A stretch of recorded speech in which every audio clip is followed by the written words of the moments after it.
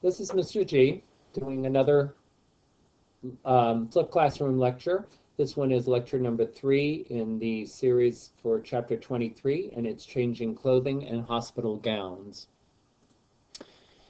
So you, as a nursing assistant and nursing assistant student, will be assisting residents and patients with changing garments. So it's a very important skill to learn to do.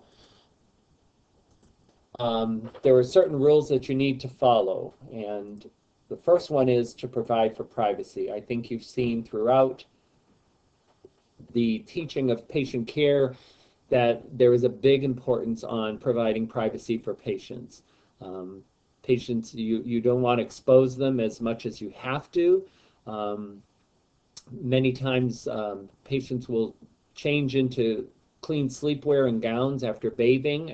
In the nursing home environment, they will be dressing in their regular clothes. So you need to be able to provide privacy in whatever that you're getting them dressed in. You want to encourage the patient to do as much as possible. I think that has been a recurring theme throughout, is that the patient may have some deficits, but you want to maximize their abilities as much as possible. And sometimes that will take a lot more time than normally, but that is very important to be able to maintain so that the patient's self-esteem is maintained. Let the person choose what they want to wear. On the skill, the essential skill that we're going to be doing, which is number 5, which is changing a resident, dressing a resident who has a weak arm. One of the things that the examiners are going to look for is that you provide 2 outfits for the patient to choose from. Part of that is their emphasis on making sure that patients have choices. So you will need to include that when you do the skill, and it's included in the steps as well. Make sure the garments and the footwear are the correct size. Sometimes family will buy garments and it may not be the right size. So to prevent any injury, especially with footwear, make sure that it is the correct size. Plus, everybody feels better when they're in the right size clothing. You don't want anything that's too small or anything that's too big that will not look nice when it's on the patient. You want to remove clothing from the strong side or the good side or the unaffected side first. Okay, so those are all ways that the strong side will be referred to as good or unaffected. And also you want to put clothing on the weak side first. So you take it off the strong side first, but you put it on the weak side first. And we will go over the rules of first a little bit later. The big thing is you want to support the arm and the leg when removing or putting on garment. I think you probably saw that when we did the sideline position, when I was signing most of you off, I instructed you that there are 2 parts to the extremity. There's the arm and the forearm, and then there's the leg and the foreleg. And so both of those need to be supported when you are lifting an extremity. That is one thing that the examiners will look for. You don't want to lift an arm by just taking the hand and lifting the arm like that. Support the whole arm. Very important, and we don't want anybody to get points off during the examination because of that. So, changing hospital gowns. So in a skilled nursing facility, like I said, most of the patients will have their own clothing. In instances where they might have an intravenous because they're getting fluids for one reason or another, or if you are on a rehab unit in the skilled nursing facility, anybody who has an intravenous will generally have a hospital gown to wear. Most of the time, patients in hospitals will have hospital gowns to wear because most of those patients will have IVs as well. So gowns are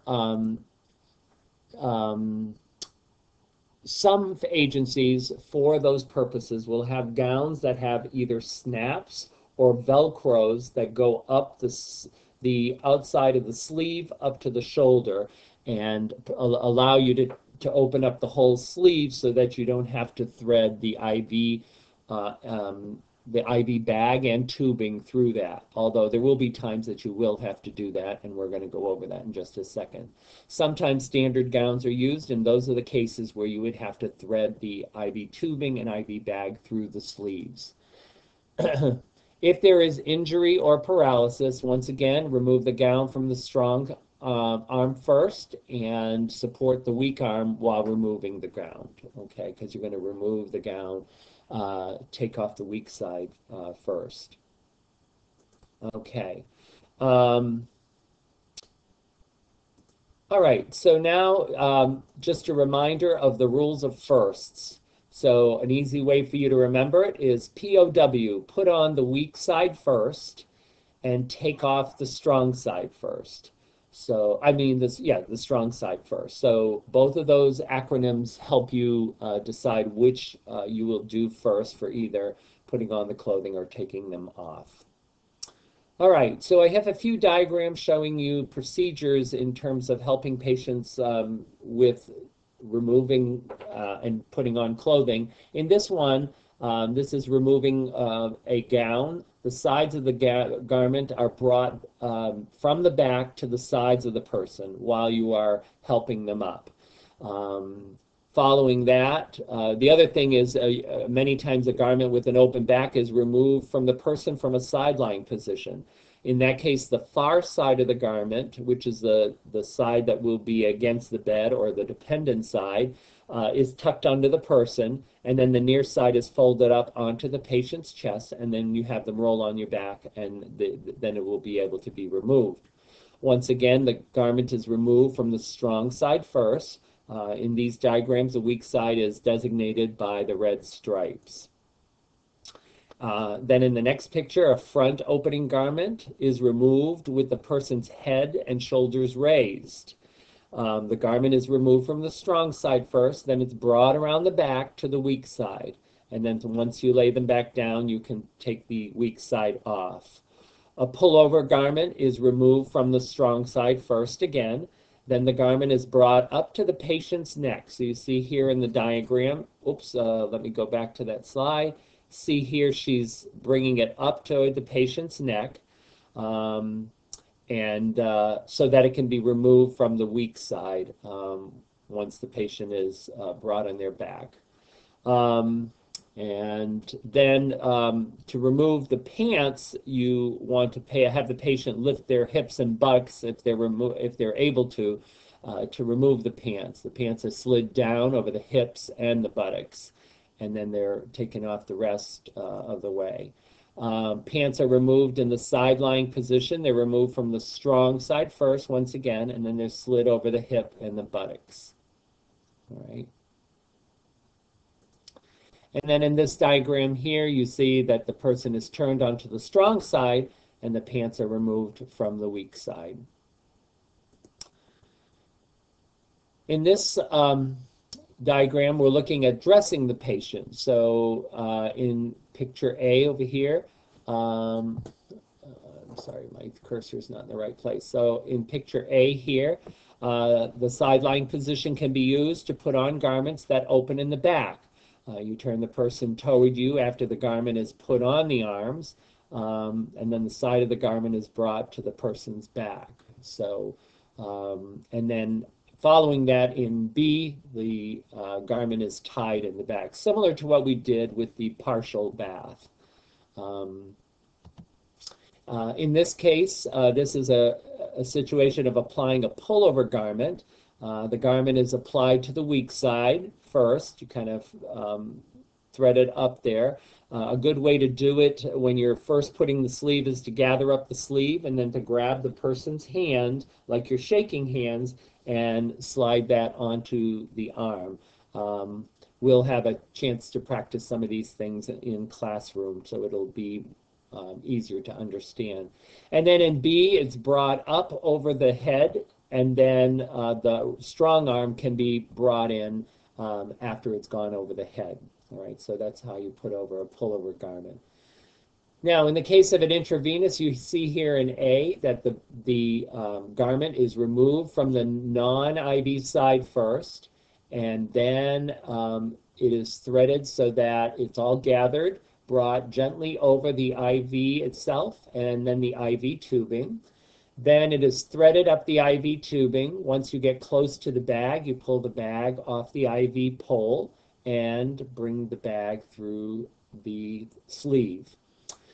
Then once you have a new gown, what you do is you put your arms from the outside of the gown to the inside and then bring the gown in and then thread the gown all the way down the tubing over the person's arm that has the IV. All right. And that will end. Oh, a few things I wanted to say in regards to grooming. Hold on just a second as once again, one of the things to remember with dementia patients is that anything that involves a lot of step needs to be broken up into those steps for them because they can't understand being told to dress. So you need to help them by breaking that up. Persons with dementia might have difficulty with changing their clothes because one of the things they don't do well with is change. They like things very routine, very the same. So it's important that you try to dress them at the same time each day. Let them dress themselves as much as possible, like I said. Let the person choose two or three outfits, and we talked about that a little earlier. And then one thing to remember with elderly patients too is to try to use garments, especially if they have deficits with their fine motor skills. Try to avoid outfits that have snaps and zippers and buttons that make it difficult for them. Try to find things that have elastic waistbands and Velcro. That will definitely make their dressing easier and able for them to be independent. That will end this flipped classroom lecture. If you have any questions before class tomorrow, please feel free to email me or to text me. Otherwise, bring your questions to class. Also bring your notes so that I can check them. And we will see you in class tomorrow. We will also do a review for the chapter 22-23 test. And shortly I will be sending you a study guide for that as well. So I hope you're having a good weekend, and we will see you in class. Thanks for your attention.